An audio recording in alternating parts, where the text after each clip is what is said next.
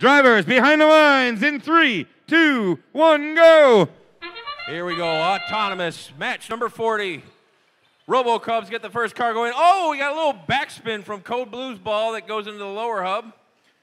Robo-Cubs scoring a pair into the upper hub. Oh, the human players rung out. Oh, and we got another bounce out as we transition into the teleoperation portion of this match. Step up and drive, it's rapid react. There we go, Code Blue starting for the red as the Robo-Cubs are starting for the Blue Alliance.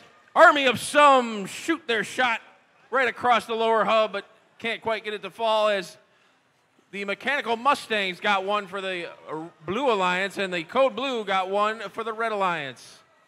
Robo-Cubs got a pair, dropping it in the upper hub as Red Alliance is countering with Twin River Robotics. Got 1 of 2 on their shots. Code Blue getting another one dropped in.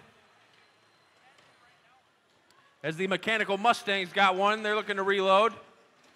Robo-Cubs and Code Blue match their cargo as 2 more. Oh, rim out for the Mechanical Mustangs. Another red shot from Twin River Robotics drops. Each alliance has reached the halfway point to their ranking score for cargo in this match.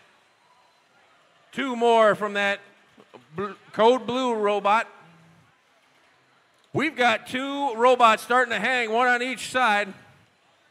Twin Rivers is looking to get their claws up onto the high rung. There they go as the Mechanical Mustangs start their pursuit of the mid rung.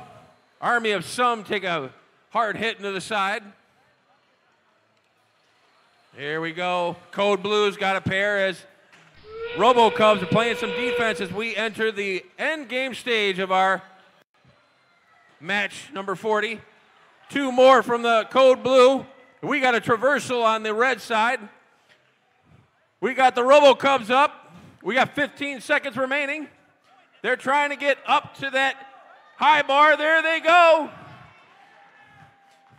We got Code Blue up on the red. In 3, 2, 1, and time expires on match number 40.